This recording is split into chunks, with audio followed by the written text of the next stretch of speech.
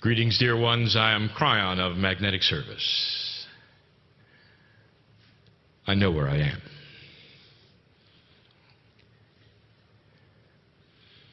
There are some things that are sacred, some more than not. This is one of those times when it's more than not.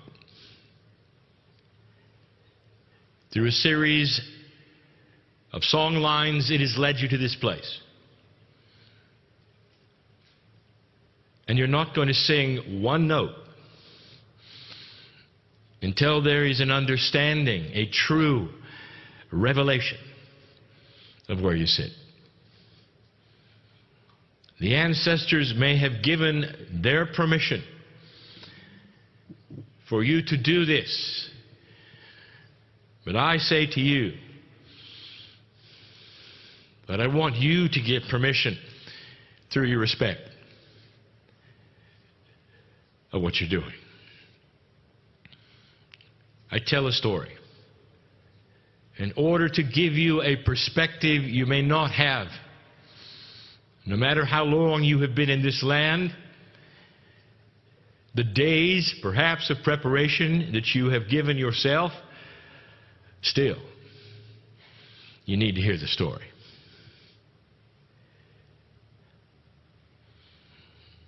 It was a long time ago. I want you to suspend all time and come with me and meet a woman. Her name is Amishal. Now, my partner does not say that correctly, for he cannot. But the intent is there. And she is Ananu. My partner does not say that correctly. But the intent is there.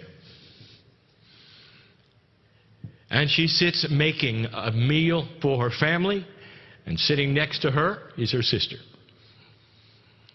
She uses the traditional flat rock preparing the meal.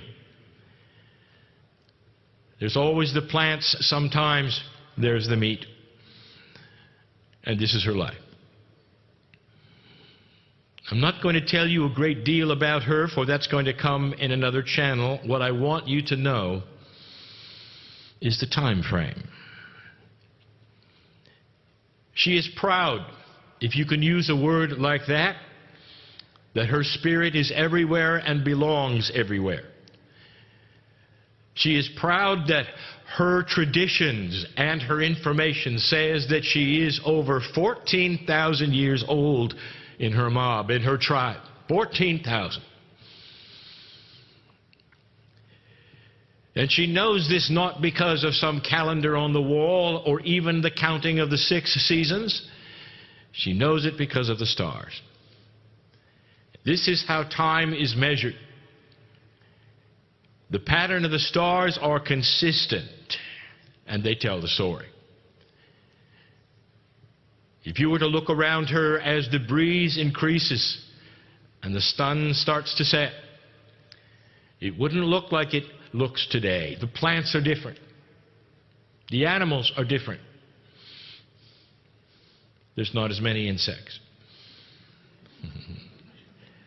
14,000 years old she is, not personally, but her lineage. Something is about to happen in the stars, and she knows it, called the precession of the equinoxes. To you, dear ones, it's the next to the last one. She knows of the 26,000 years to come. The wobble of the earth is known to the elders. All that the sky reveals each night is known to the elders. And this is her life.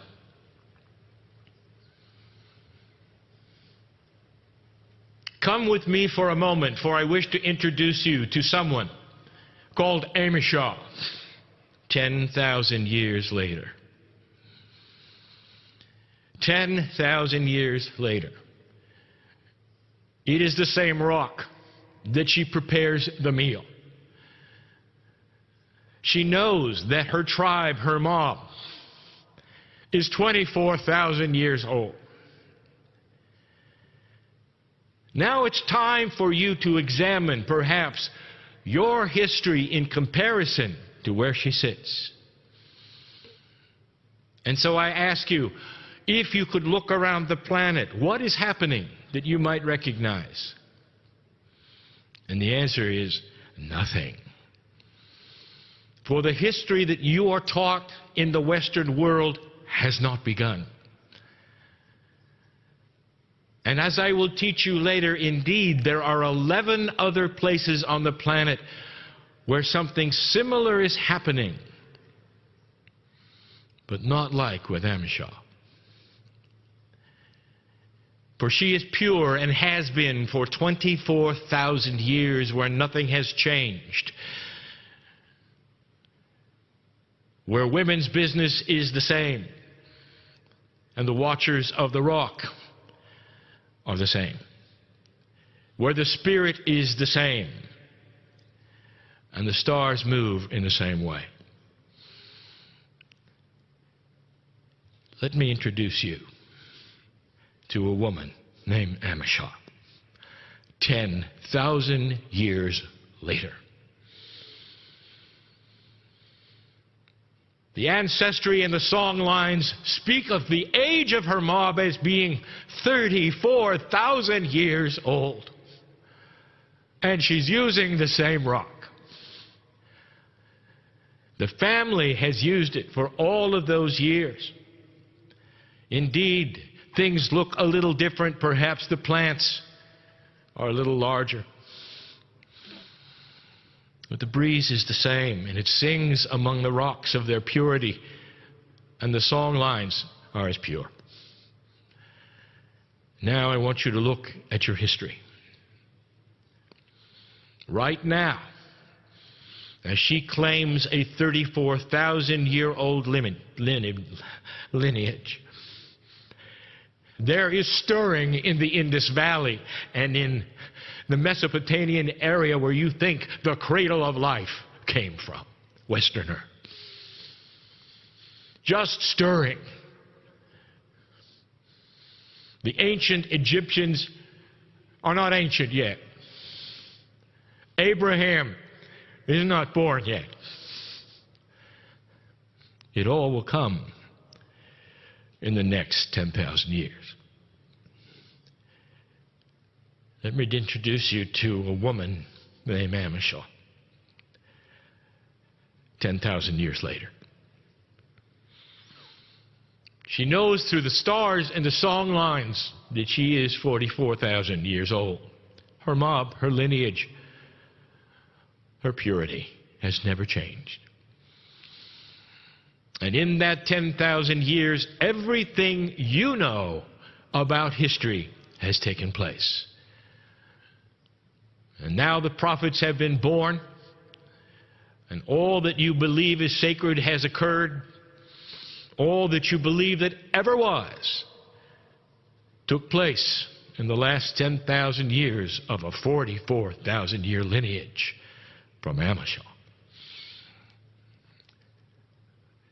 The first note you sing, I want to know where you sit. I want you to know where you sit. I want you to really understand the profundity of what is here. But this is pure.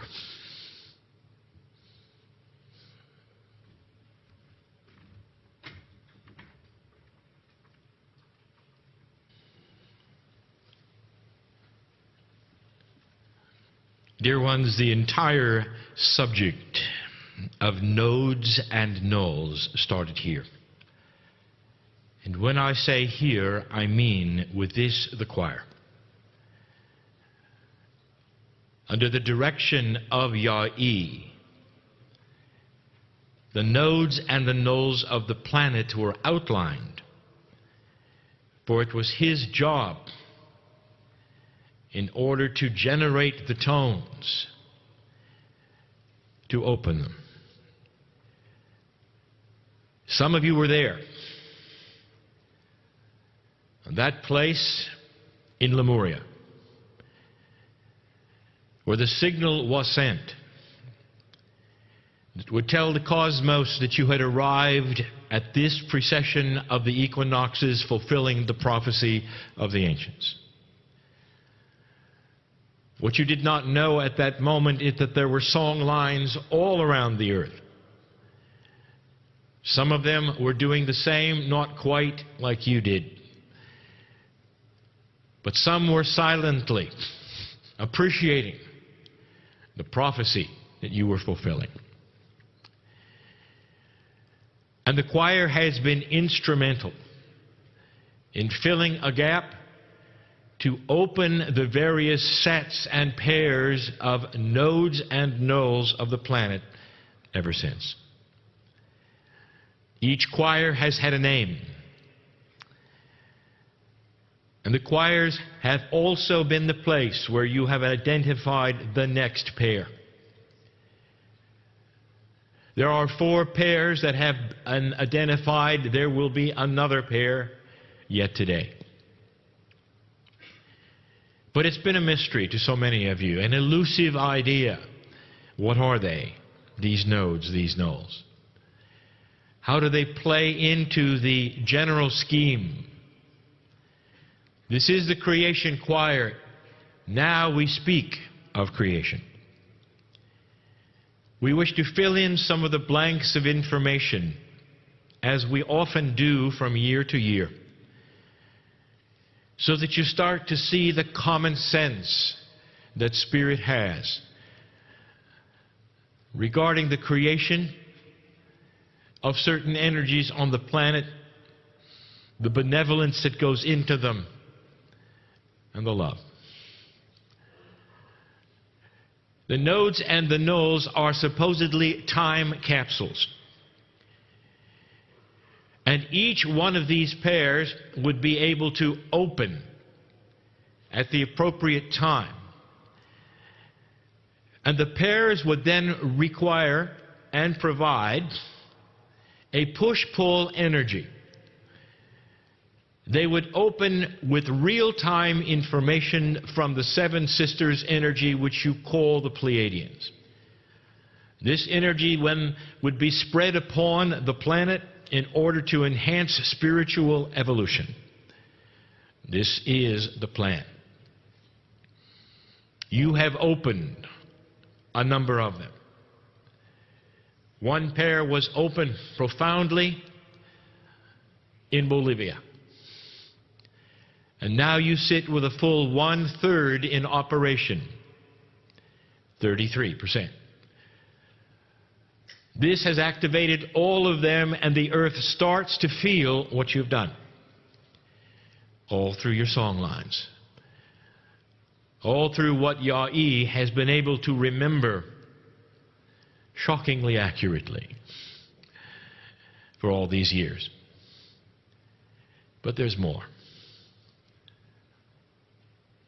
Nodes and nulls are different. And they play a multiple role on the planet. They didn't just sit here waiting to be opened for the initial purpose of the nodes of the planet. All by themselves, without nulls, the 12 nodes of this planet were the places where creation began. This is one of them. I gave you the story of Amashah. There are similar stories in 11 other places on this planet. They are listed in your books. And they all have the same kind of an attribute as opposed to a null. And the attributes of the nodes are that humans are able to get to them, to be at them easily. And if you could do some kind of research, you would find that almost every one of them was mystical to this day. That those who would live around them say that there's energy here and it's ancient beyond belief, years beyond counting. The difference with Amishah is that hers was the only node where the purity was remained and not diluted. It's special here. But dear ones, what I am saying to you is that the creation story of the seven sisters used common sense with the great central source which you call God marrying to this planet all those years ago in 12 places, not one. Therefore, there was common sense applied. Does it make sense to you that God would have gone to one particular place and told the seven sisters, this is where you to seed on the planet, only one place? Do you see how this would arise to problems? For then you would say, what were they like, this one place? Were they of color? Were they not of color? A rise in the human brain would be then biases of which God would like more. Do you see? There would be biases aplenty. No, common sense has it started in 12 areas that are so different and so remote they would be all the colors. Indeed. All of the temperatures. Indeed.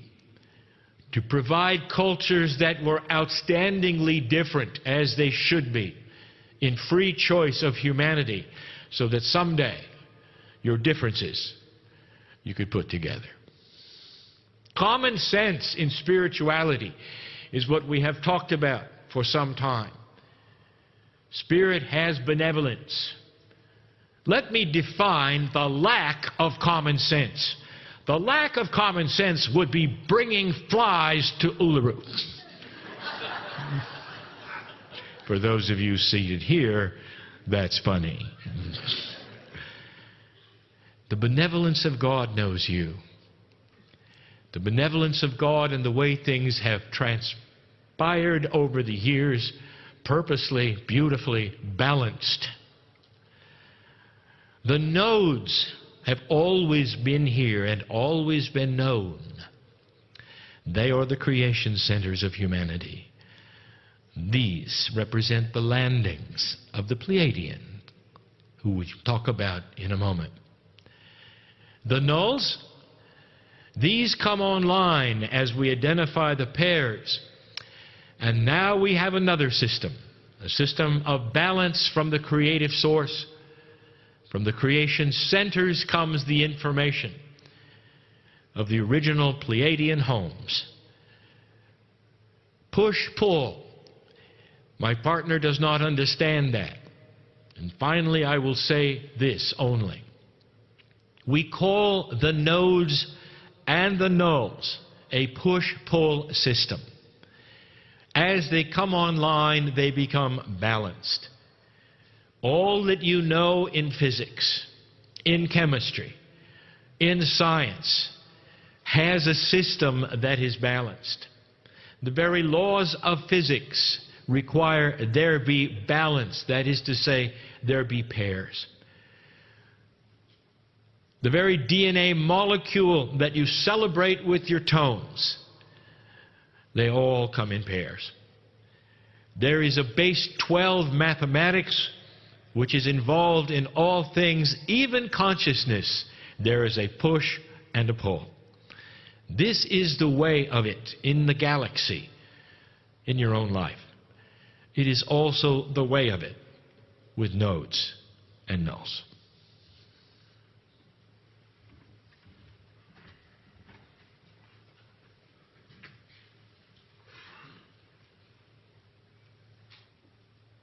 With every note that is sung, there is an acknowledgement of the Pleiadian reality. A thing that we have spoken of so often, and yet not often enough. I want to expose a little more about something so beautiful that I warn my partner that it's emotional. I want you to connect the dots, dear ones. I know who's going to listen to these words apart from this room. I know there is unbelief that such a thing could be, based upon the traditions of the now that are so different than the ancients. The idea that you might have been seeded, that is to say, biologically shifted and changed by another race from somewhere else in your galaxy, is often thought to be the words of a fool. It isn't. It's a beautiful creation story shared by so many cultures that it cannot be a coincidence. Again, I invite, in all benevolence and seriousness and beauty, that the anthropologists would begin yet again to ask around to the cultures of this planet, especially around those places we call the nodes. What is your creation story? And there will be similarities in all of them. Not the identical story, but so much similarity that it points to M45. The little cluster in the sky, not the brightest one, not the most obvious one, but the one that's home. They celebrate it here in their song lines. And they know who the ones with names you cannot pronounce are. And it is the same in Lemuria. It is the same in Shasta. It is the same over and over. How could these cultures have the same kinds of stories, which even names the shapes in the sky after the mythological characters involved in the creation story itself? And they never met each other. They never knew what the others believed. And the only answer that you can come up with that is common sense is that there has to be a commonality with the Pleiadians. It is the creation story of the planet, and it's beautiful. It continues to be beautiful. And I want to make it personal. There are those who will go into prayer and meditation all over the planet, and they will see and they will feel God inside. You will connect to your higher self, and you will know of the creative source. A monotheistic earth knows about God. I want to make this personal, because the ones who planted the seeds in you know about the same God. Together, not apart. The Pleiadians are part of this system of God. And you do not know what you do not know, so when I tell you they are an ascended race, it doesn't mean anything to you. It doesn't mean, for instance, that they have high technology. What if I told you that their highest technology was from the Creator itself? The master physicist reveals how things work eventually to a race that plugs in fully to the benevolent love of the Creator and is able to travel the galaxy with that knowledge and with the benevolence and with the wisdom of God, the same God that you pray to. It means that they are brothers and they are sisters. When you think of your parents, your biological parents, and perhaps they're gone, and yet have they gone? They live in you. There is so much within your DNA that still remains hidden, and so much that is spiritual to the core, that includes your ancestors. The life force that you celebrate within your own DNA that you call you also contains them. When you pass someday, you will pass this same life force into your children, and they will think of you and know that you still exist in some way in their memories, in their minds, just as your mother and your father do. And it doesn't matter what happened during this time, or how you were raised, or whether there was benevolence in the family or not, you still carry them, their intent and their benevolence of God in you. You can still access them. You can still ask for forgiveness, or vice versa, with them. And the proof of this is in the indigenous. For all of them call upon the ancestors, speak to the ancestors, and know it is a living legacy, not one which is dead. The Pleiadians are still here. A year ago, almost,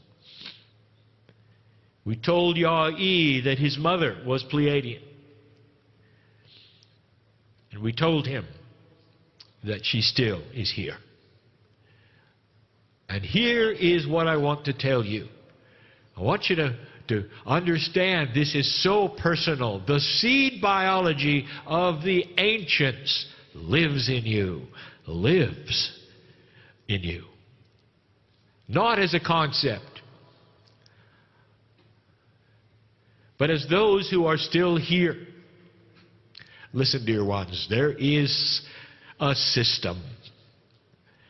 When one race seeds another in this galaxy through benevolence and the love of God, they come here and they cannot go home.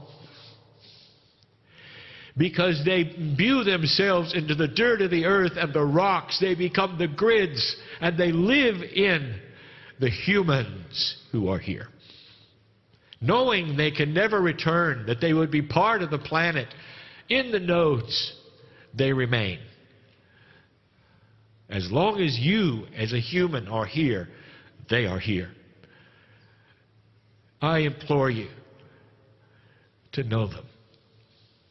For they've always been in you, just as your mother and your father are in you. The next meditation, the next notes that you sing, I want you to feel the warmth of their smile and their embrace, as finally, perhaps, there would be humanity that might say, thank you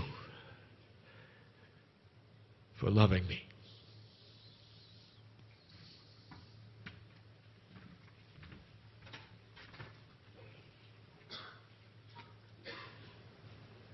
Dear ones,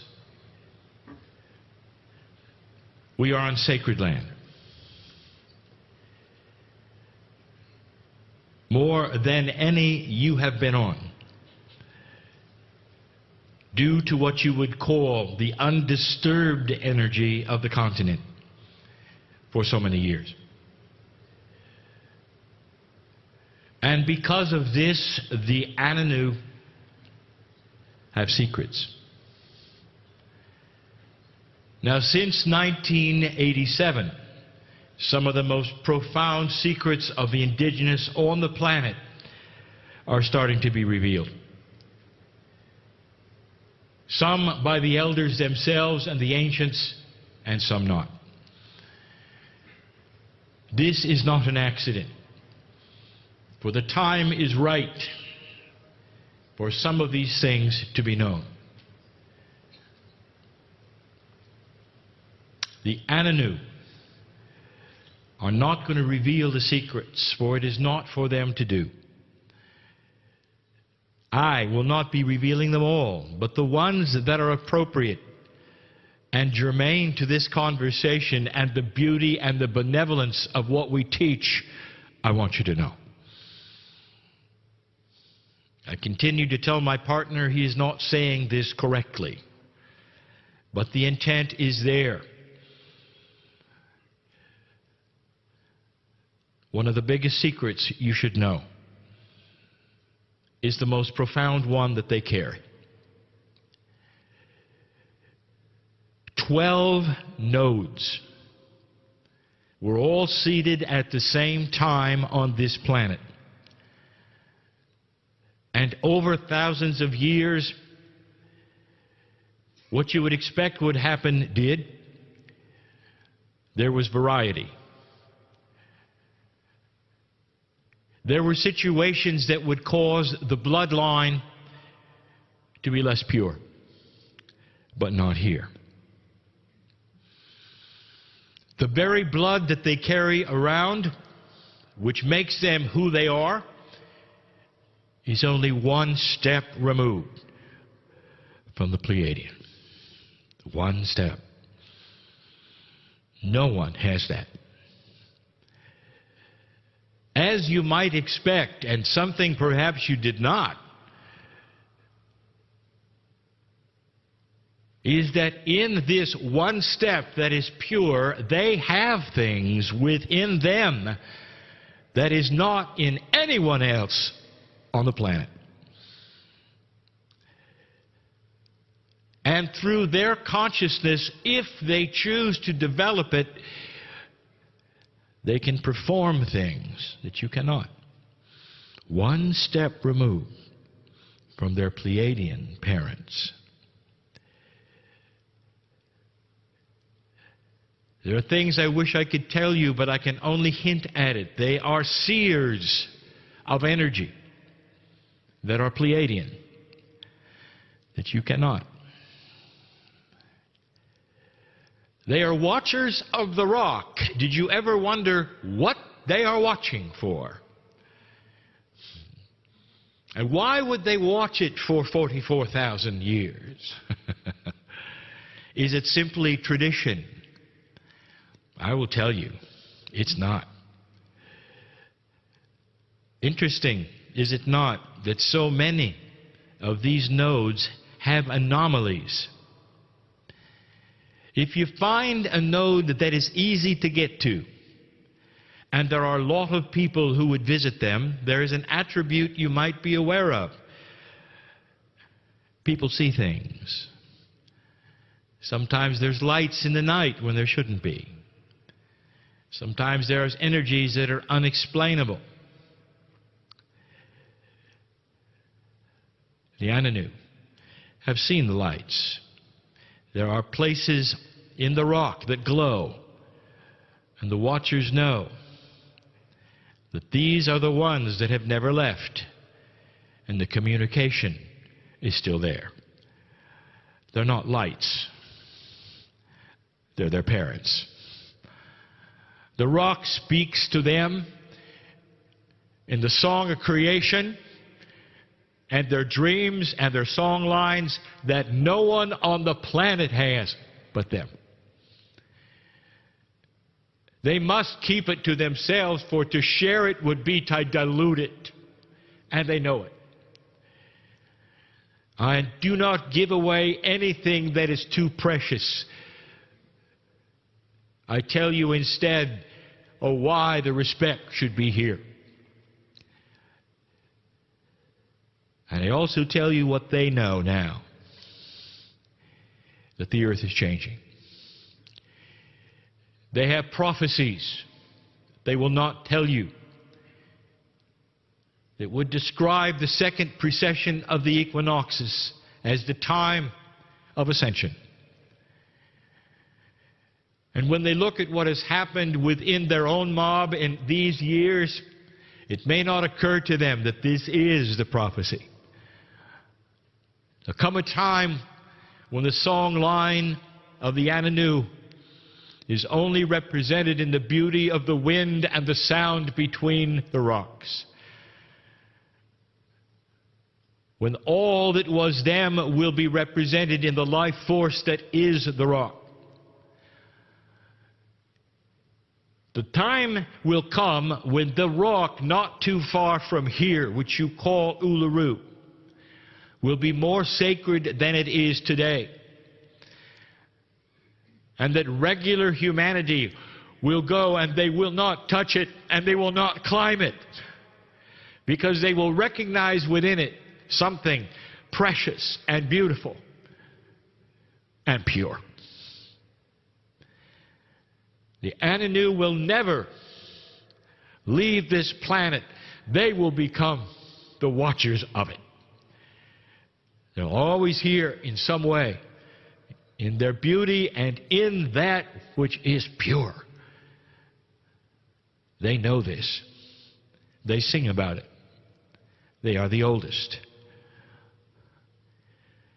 Profound secrets they carry about their own lineage, biologically as well. If an Anu were to mate with any other kind of non-pure human, the gifts will not pass. Therefore, they represent chemically, genetically, something which is unusual and special on the planet. In other words, science can prove that they are different. They're seers of the earth. Part of the earth is their consciousness. They are not a part as you are. I want you to think about these things the next time you see one. I want you to understand the respect that is here and the beauty that is here. This is their home. The songs that you sing, these are a connection to the divine. They have them, you have them. It should show you, dear ones, that you share something profound. The understanding through the song lines of the beauty of the creation. This is why you're here.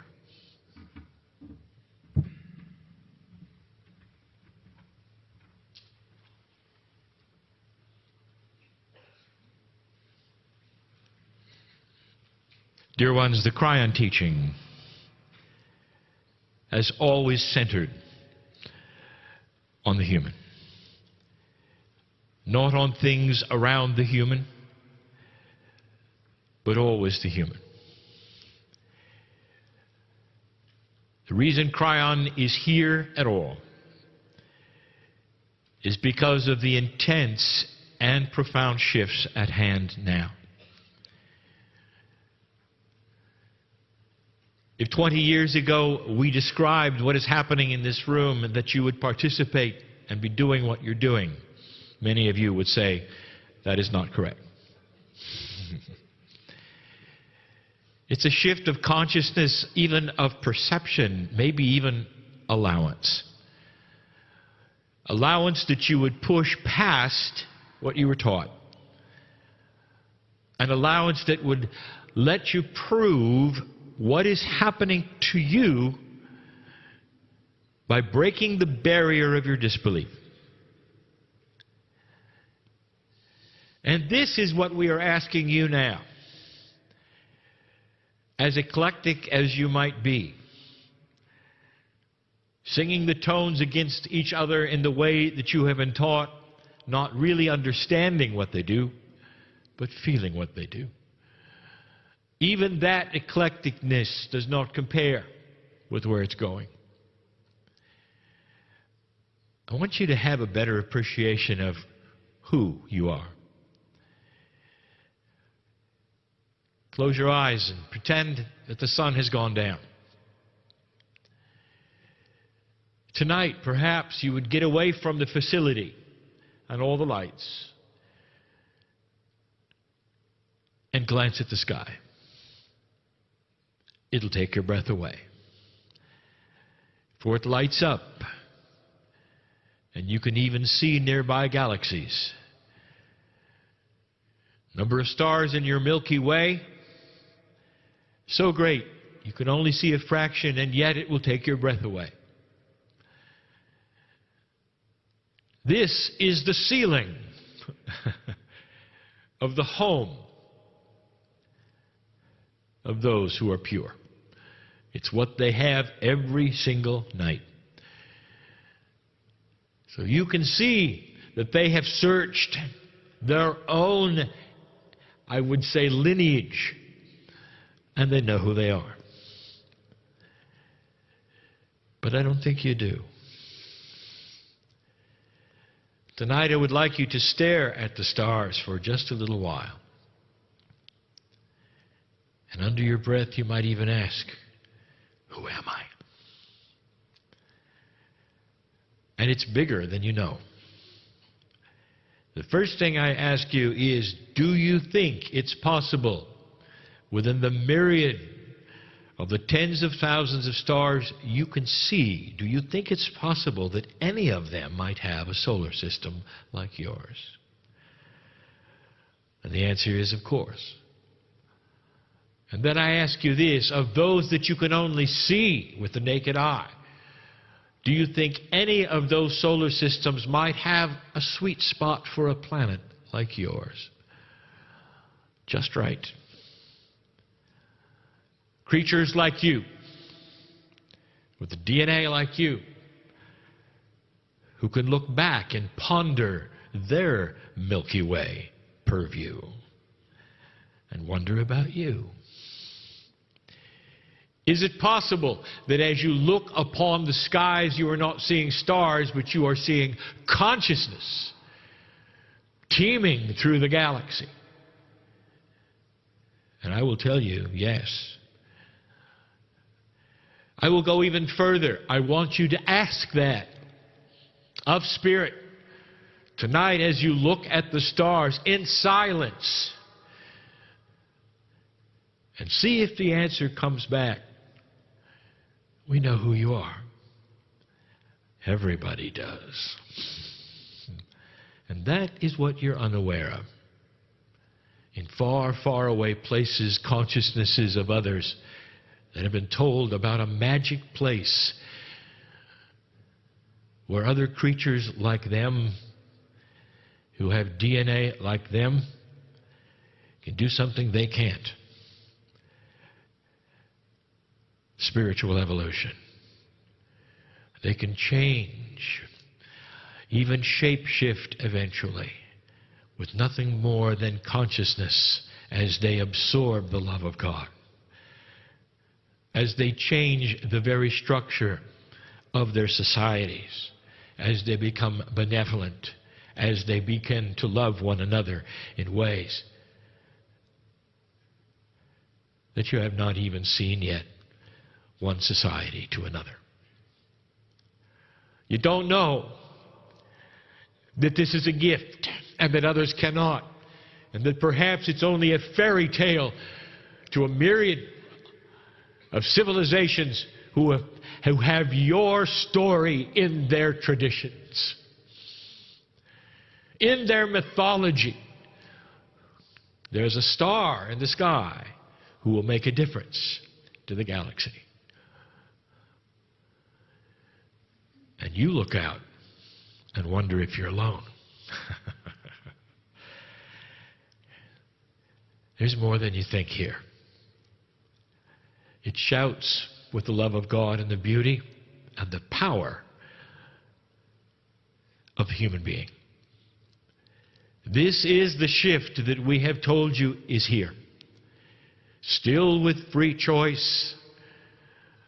You can make it go as fast and as slow as you wish. But this is the place to look up and ask, who am I? And this is the place for you to receive an answer. And that answer will be magnificent.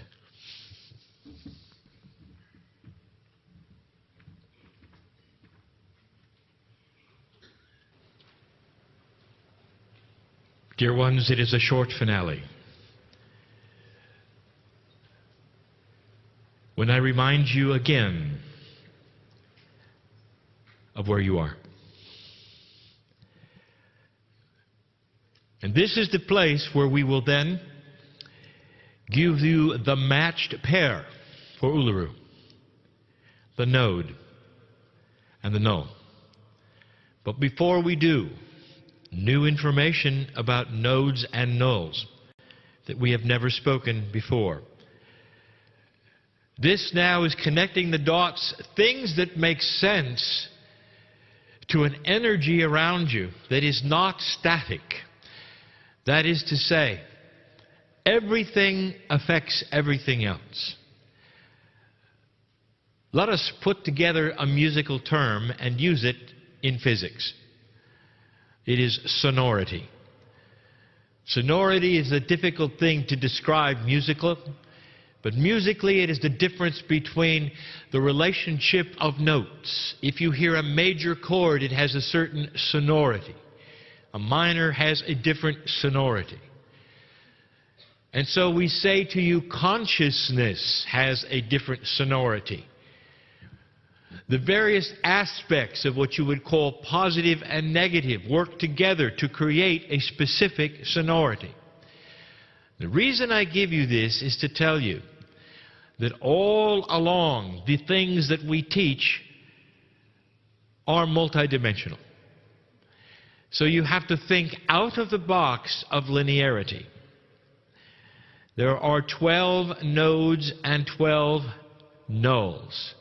We've told you there is a match for every single one, but we did not tell you it is the same match from day to day.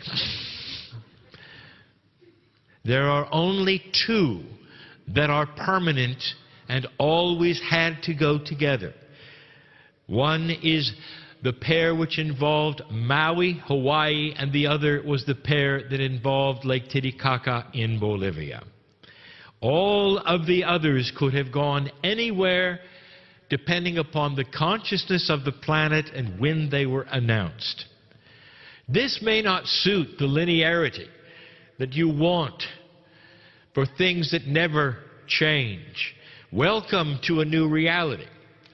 Once they're identified, they are mated forever. But until they are identified loosely, I will tell you, they could be anywhere. Uluru has settled. You are here. There are 3 places it could have gone.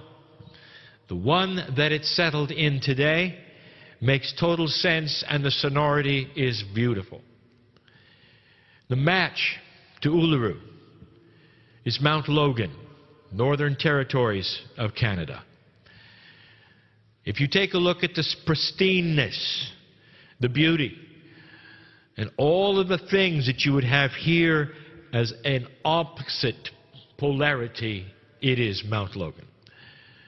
The height, the majesty, the temperature. All the opposites. Go from this place, changed forever. And so it is.